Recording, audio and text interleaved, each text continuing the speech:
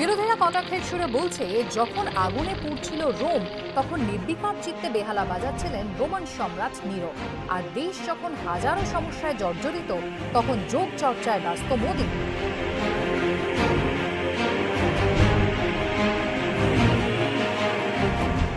জম্মু কাশ্মীরে রোজ রোজ জঙ্গি হামলা। জঙ্গিদের গুলি কখনো ঝাঁঝরা করে দিচ্ছে ঔরঙ্গজেবের মতো জওয়ানকে, কখনো জঙ্গিদের বুলেট কেড়ে নিচ্ছে সাংবাদিকের প্রাণ। সমস্যা আরো অনেক।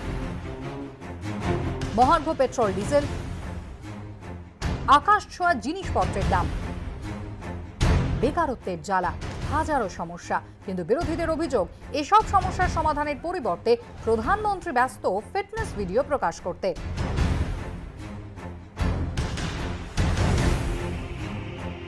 কখনো তিনি ফিটনেস নিয়ে বিরাট কোহলির চ্যালেঞ্জ নিচ্ছেন, কখনো আবার কর্ণাটকের মুখ্যমন্ত্রীকে ছুঁড়ে দিচ্ছেন চ্যালেঞ্জ। তবে কর্ণাটকের মুখ্যমন্ত্রী মোদীর ফিটনেস চ্যালেঞ্জের কৌশলী জবাবও দিয়েছেন। কুমারস্বামী বলেছেন, আপনি আমার শরীর নিয়ে ভাবছেন, তার জন্য ধন্যবাদ। আমি বিশ্বাস করি ফিটনেস অত্যন্ত জরুরি। আমি প্রতিদিন যোগব্যায়াম এবং ট্রেডমিল করি। আমি অবশ্য আমার ফিটনেসের চেয়ে আমার রাজ্যের ফিটনেস নিয়ে বেশি চিন্তিত।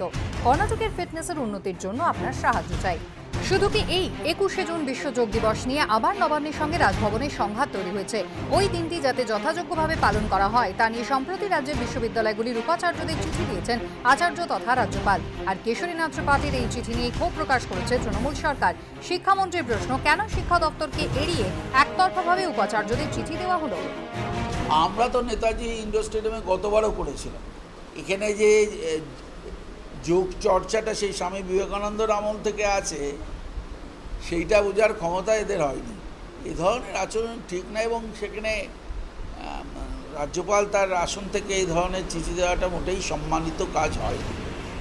পাল্টা রাজভবনের যুক্তি, আচার্য উপাচার্যদের চিঠি দিতেই পারেন, এতে আপত্তি কিসের? কিন্তু সাধারণ মানুষের প্রশ্ন হলো, যোগ ফিটনেসের মতো বিষয় নিয়ে আলোচনা হোক, কিন্তু তার আগে প্রতিদিনকার জীবনের সঙ্গে জড়িত সমস্যাগুলি কি সমাধান হওয়া উচিত নয়? আশাবুল হোসেনের রিপোর্ট, এবিপি আনন্দ।